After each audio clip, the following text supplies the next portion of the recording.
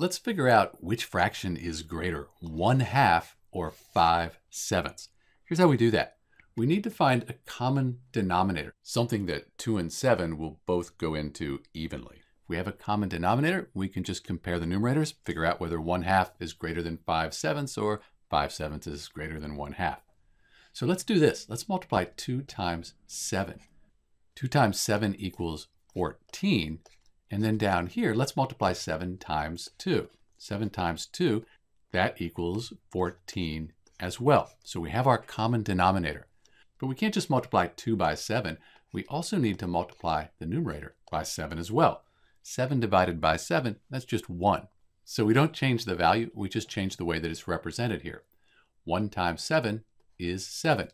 And 7 divided by 14, or 1 divided by 2, they both give you the decimal 0.5. They're equivalent fractions.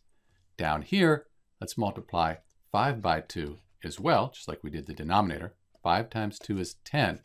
And now we have two fractions. Their denominators are the same, so we can just compare the numerators.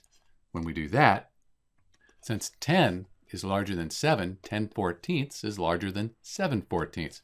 Likewise, that means 5/7, that's going to be greater than 1/2. So, in answer to our question, when we compare 1/2 and 5/7, the greater fraction is 5/7. This is Dr. B, and thanks for watching.